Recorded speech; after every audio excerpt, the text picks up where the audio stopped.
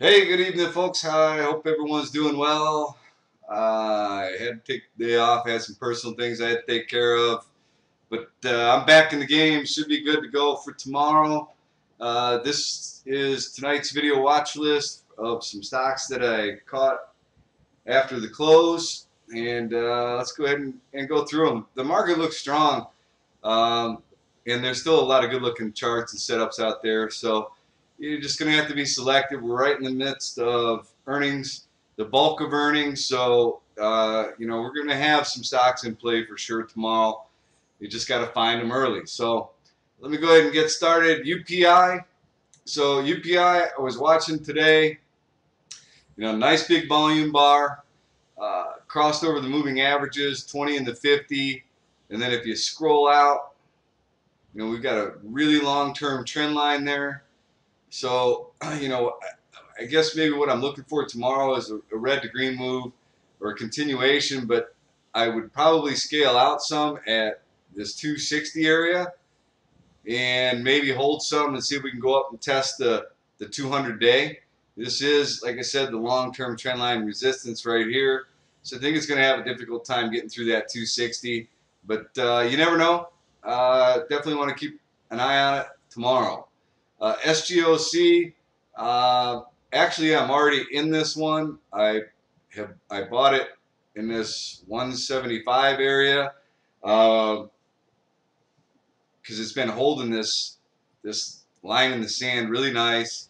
So I'm swinging it, and I've got my stop, my mental stop anyway, at about 160 is what I'm looking at. So pop today. I want to see if we can get.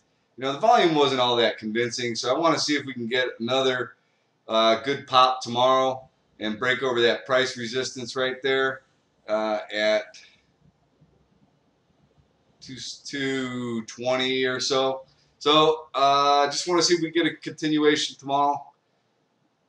Onvo, super hot name, sold off after that big pop. I'm not convinced that this one is ready to break this trend line. It might continue to just follow it and let the moving averages catch up to it, but I do want to keep an eye on it. If it gets any kind of real volume, breaks that trend line, I'll probably jump in it. MTL, over the 50-day, it's not overbought. Nice volume bar. Steel names, AK Steel is another one that I'm keeping an eye on. X had a pretty decent day today, so see if we get any kind of continuation. I mean, there's a very long, steel names have been decimated, so this be interesting to see if we can get some continuation on that. Neon, same thing. Pretty nice volume bar today. The stochastics look like they're turning up. I want to see if we break over this trend line and have a continuation tomorrow. ETRM, closed over these moving averages today. A little bit of a volume pickup. Stochastics turned up a little bit. I'm not sure when these guys are going to report earnings or not, but this would be a day trade for me. It wouldn't be a swing. OMP, so got the stochastics look like they're turning up a little bit. It's near oversold, closed over the 50 and the 20-day. I want to see if we can break that trend line right there. May not have a lot to go up. I mean, we might just go up and test that 200-day, but it's on my watch list. SGYP, these guys did an offering a little while back at $5.50 a share, I believe. Ironwood, IRWD, reported today. They had a pretty good day. They have the same type of drug, so I want to see if Ironwood has another good day tomorrow. See if maybe SGYP follows. The bummer is you've got this 50-day right overhead, so that's only a 20-cent move. You just want to see if there's any kind of power behind the move when it breaks this trend line. CLNT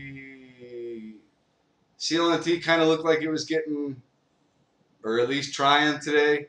It closed over the 50-day.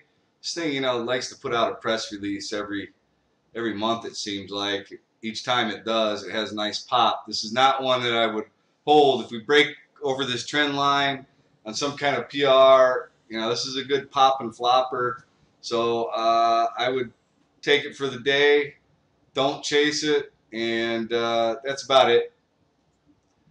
CHCI, it keeps testing this trend line right here. It's not overbought. It's a thin name, so you got to be careful. But if it breaks this upper trend line with some volume, it'd be good for a day trade. Gevo tried to pop today, went right up into that 20-day, and then came back down. The stochastics have turned up, had some volume today, so maybe tomorrow is the day that we get some follow through. It actually really does break out over that trend line, so keeping it on watch. Digit, the 20-day is catching up to the price. The stochastics are still pointed down. I don't like that very much, but I think it can go up and test that 850, 860 area. Looking for a break over that trend line. ANAD, flat top breakout. It keeps tapping this area. Stochastics starting to turn up. The volume picked up a little bit today. See if we can get a breakout over this. Let's see, what is that? 234 with some conviction. OCZ again holding this lower trend line. Coiling right underneath this 200-day. It's not overbought. I think if it breaks over this trend line and cracks that 200-day, this sucker is going to fly. DRRX volume has been horrendous on this thing after this pop here, but it's riding this 200-day and the 20-day. Any kind of volume and break over that trend line, I'm jumping in it for a day trade.